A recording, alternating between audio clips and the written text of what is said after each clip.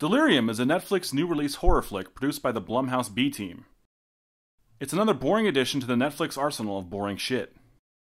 Topher Grace, best known as the first Venom, plays Tom, a man fresh out of the nut house for his involvement in the murder of a girl when he was little. Tom is the heir to some other crazy guy, his rich father. His dad was an eccentric and his mother left them when they were young, leaving only bitterness in her wake. My mom leaving him running for office. You know, he was ashamed of me.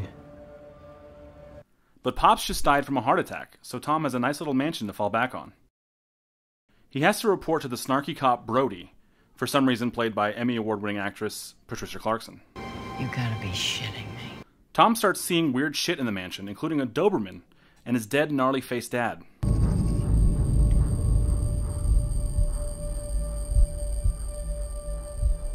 He also gets obscene phone calls. Who is this? The mansion is positively creepy, with all the creaks and footsteps, and even a record player sounding in the background. Tom finds himself in need of groceries and supplies, so he has them delivered. Genesis Rodriguez plays Lynn, the cute delivery girl who is somehow immediately interested in Tom. How far are you? Shut up! You're not in this video! She apparently also frequents his Wikipedia page and is also a psycho. I guess this is kind of awkward, but I heard about your dad passing away, and I just wanted to say I'm sorry. You don't have any family members that could move in and help you out? Nope. Indeed, Tom must possess some kind of animal magnetism, as even Brody wants to get him in the sack. She misinterprets a late-night phone call from Tom as an impromptu booty call. He turns down her advances, and she takes his meds away out of spite. No, I need my pills. I own you, bitch. Please, no, don't take my pills. Maybe when your demons start coming out of the woodwork, you won't play so hard to get. Later, Tom takes a dip in his indoor pool, but the cover starts closing by itself. He narrowly makes it out and goes to check the timer, only to find a severed tongue. Add that to the inheritance! Eventually, Tom hallucinates his incarcerated brother Alex in the house. Or is Alex really there? The sibling dynamic is explored in depth, as both Tom and Alex were put away for murder of a girl that Tom had a crush on when they were young. That's a really long sentence. Just broke out of prison to come say hi? It's bullshit. It's bullshit. They let you out of the nut house a little early, huh? Alex plays mind games with Tom, and the movie wants you to wonder if Alex really escaped prison by faking his own fiery death, or is just another haunting from within Tom's tortured mind. You get the sense that there's an epic plot twist ahead. Lynn comes over and tells Tom that she gets him and that they're crazy kindred spirits. She has to go potty, but Tom finds her on the floor with a cut on her head. He picks her up and carries her out of the bathroom when Brody walks in. Brody interprets this as a confirmation that Tom is indeed a psycho killer. This isn't what Put her down! No. Put her down! But Alex intervenes and proves he's a real boy after all by stabbing her. I guess that settles it. I'm real. Alex reveals that he's after their dad's buried treasure located somewhere in the house. He goes to a secret basement to find their dad's safe and makes a chilling discovery.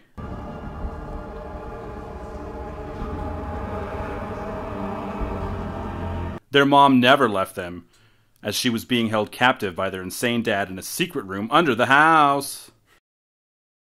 She's been stuck, and a leak from the pool has made her makeshift home somewhat amphibious.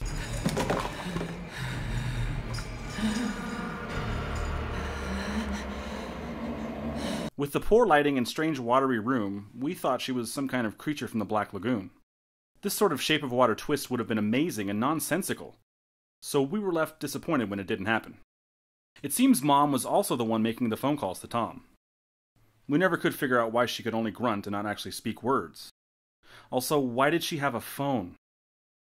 Anyway, Alex shoots their mom and threatens to shoot Lynn if Tom doesn't open the safe. What did you do? Same as always, Tommy! What you wanted to, but couldn't! Tom does open the safe, revealing Pops' cash fortune. But there's a scuffle, and Mom puts her metal clasp on Alex's neck, and he drowns with her as the pool water floods in. As Alex and his mom perish in the water, darkly sentimental music plays in the background, and nobody's buying it.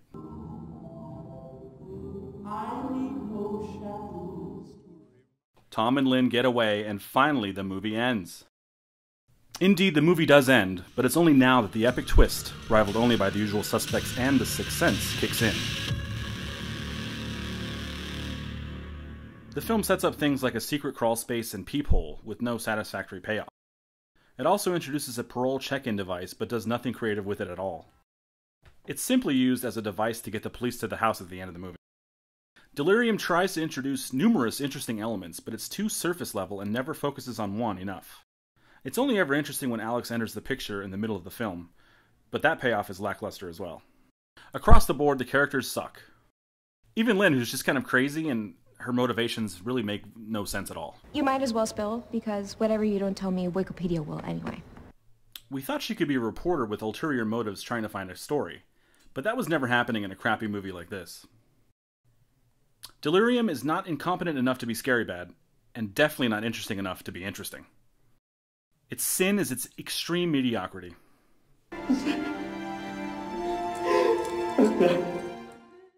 She misinterprets and they... The hell blinds me? Whatever. She misinterprets a late night call. Fuck! I can't... it's too much water in my eyes. You should have just recorded the whole thing, because it's like blinding me. Oh, just turn it down. I thought it was... She misinterprets a late night phone call from Tom as an impromptu, but fuck! I feel like I'm staring into the sun.